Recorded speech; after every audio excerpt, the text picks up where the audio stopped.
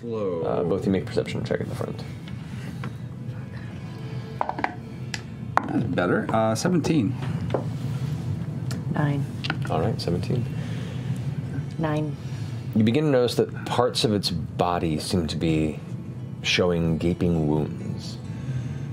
Open, exposed flesh. Detect undead. How's the grave? Well, the range on that is... It's not far enough away. You can get closer. I can... It's up to you. I'll go with you. I'm doing fucking instigator. I'm gonna burn one anyway, just to take a look. And do I get anything? Nothing immediately around you. You're about, let's say, 130 feet from them right now. So. I could always send in the vulture, although the last time I did that, it keyed those things into position. I got this. No. Let's fine. let's just maybe get a little closer and see what's happening. You don't sneak so well. I'm also keeping an eye out for whatever could have done damage to this thing, because this seems with the same perception. Yeah. Looking around. I'm definitely keeping eyes open. Okay. Everybody keep their eyes open. I'm going to try and get just close enough to see if it's alive, dead, or otherwise. It's within 60 feet of it, I suppose. Okay. So on the Moorbounders, slowly you and Yasha kind of... Moorbounders. As he's doing that, we're scanning around just in case. All right. I guess make a communal perception check, the rest of you. Communal perception. 16. 19. 10. Natural 20. Solid. 21. Okay. So you're keeping pretty solid look around. You guys get closer and closer. You begin to see beyond the gaping wounds, there are like 2 large black spots affixed to its body.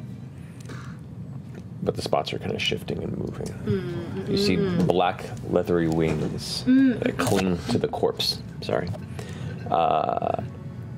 These large, dark, lizard-like bodies feasting on the flesh of this dead creature.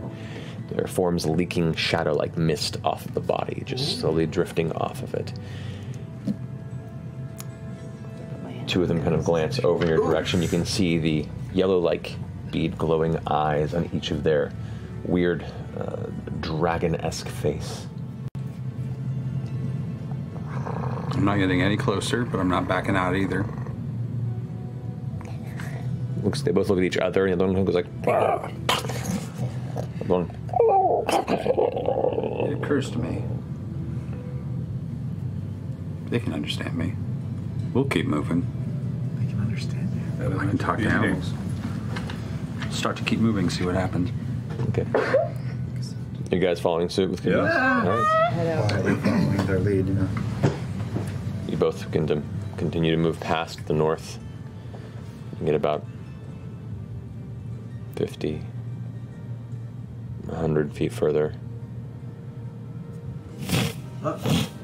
Looking back over your shoulder, you can see both of them are now taking up, and as their wings flap, you can see tendrils of shadow kind of drifting off and then fading a few feet from each blast of its wings. You cast Bless on who?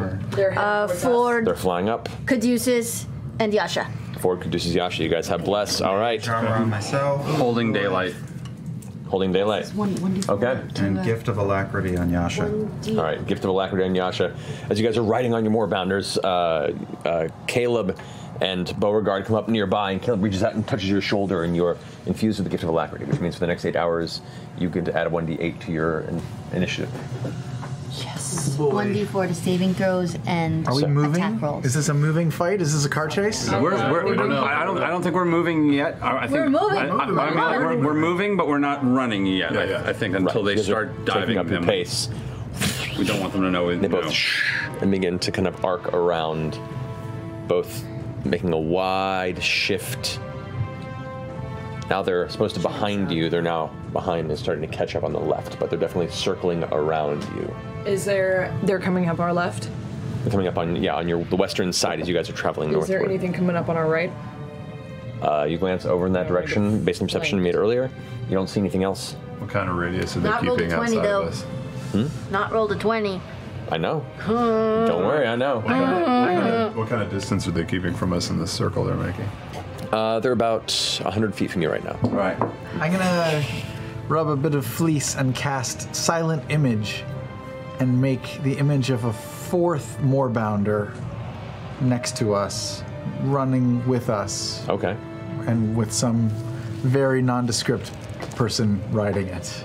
Okay, so apparating out of the air, a fourth rider who's a nondescript person, very plain features, beige clothing. Yeah. A haircut. Yeah. You know, just riding riding a moorbounder. I'm wearing a polo shirt.